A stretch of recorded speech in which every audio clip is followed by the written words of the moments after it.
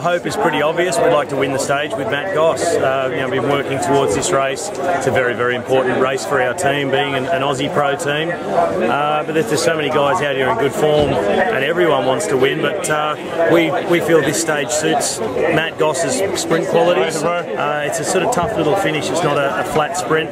It's an uphill drag that sort of gets steeper towards the line, which that thing really suits Gossy. So I think the harder the stage today, the better for him.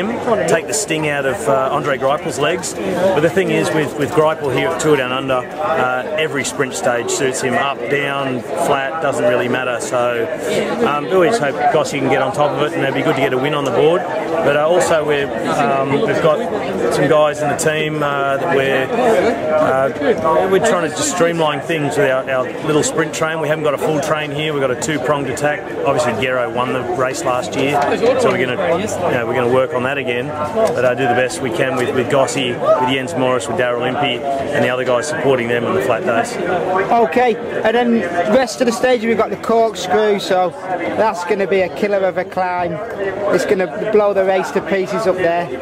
What are the plans for that one, or is it just take it as it comes? We're going to aim for GC. There's no secret there.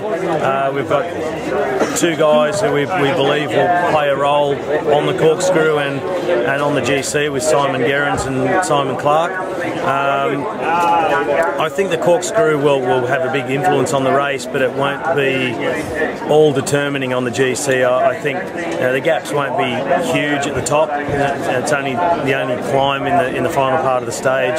It's not like doing Wollonga twice and finishing on top, so it'll break things up a bit, but it'll just give the GC some form, and that'll be good for the sprinters for the rest of the race, because the GC will be sort of semi-set up, and they'll want to hold things together on the other stages, which will provide the sprinters teams with a bit more of a break during the day and ramp things up towards the finish, and we see some exciting fast sprints after that.